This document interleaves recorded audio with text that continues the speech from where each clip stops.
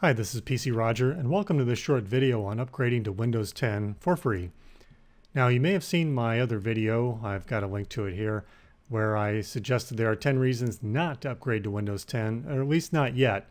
And this is recorded in just the 1st of August in 2015, when Windows 10 has just come out as of July 29th officially. Now, if you have on the screen of whatever operating system you have, this little window down here that says Get Windows 10, and you click on that, and it's really pretty easy. You can see on this particular machine, the free upgrade is already on the way. Otherwise, just follow the steps and you can get an email confirmation or even skip it. It's really no big deal. When it's ready, based I think on the availability of their server load, then it will be downloaded to that machine and you'll be up and running.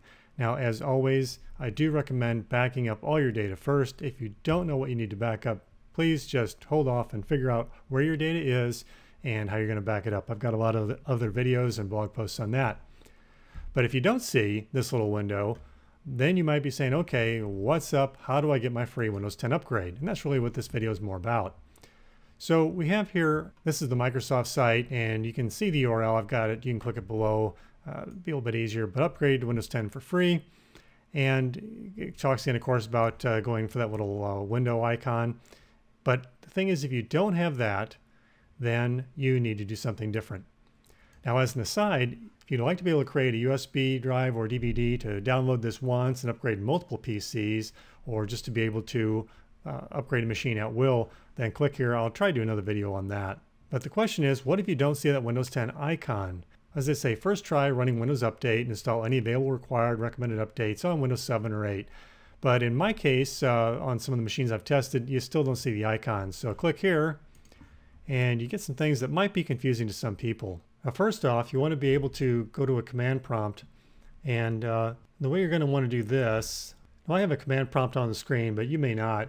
If you go to Start and select and just type in command prompt, you can see there comes up. Right-click it and select Run as Administrator, and then select Yes if you get this pop-up box. And you may need to enter an administrative password if you are not an administrator. And go ahead and type in slmgr space /DLI, just as it says in that box, and hit enter. And it looks like nothing's happening, but hang on just a minute. Okay, now you can see it is Windows 7 Professional description, but here's the key. It says Retail Channel Product, and the keyword is Retail. As you can see here, Retail, OEM, and Volume are the apparent options there, what you might get. Now, if it's not retail or OEM, it does not qualify for the free upgrade. If it's a volume license, basically a corporate license or something, it's not going to work. You're not going to get a free upgrade. If it is retail or is OEM, and you've run all the Windows updates, then you want to do a couple of other things here and see where you're at. Windows 7, here's some instructions to make sure you have Service Pack 1 installed. If you don't, get it. Windows 8, there are some other things to do. What I actually had to do on the most recent machine is run these commands down here.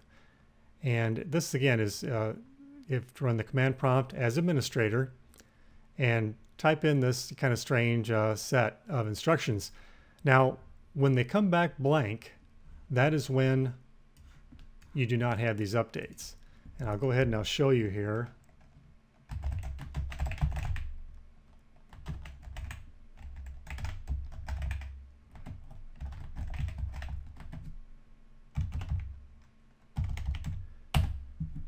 Hit enter and just wait for a minute.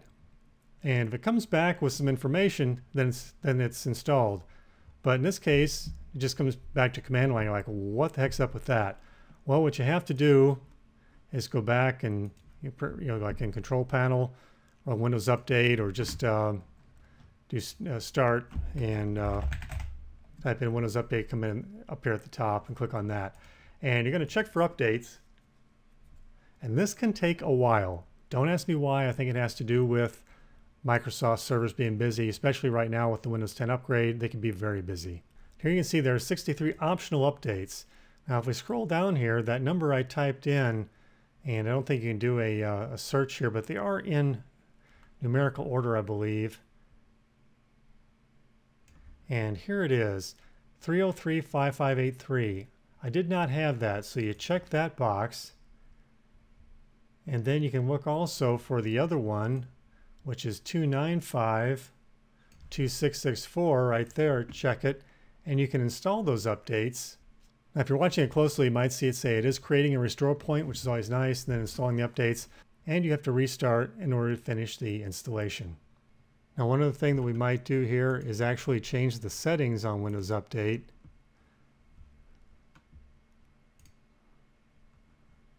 And tell it to, we're going to have it checked for updates, and also say give me recommended updates, and hit OK. One other thing is make sure you have Internet Explorer version 11, and here you see it is Internet Explorer 11.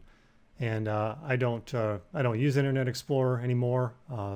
Windows 10 comes with a replacement, which actually might be worthwhile for the first time in a long time. And now it's telling us we have a lot more important updates available, and they are selected.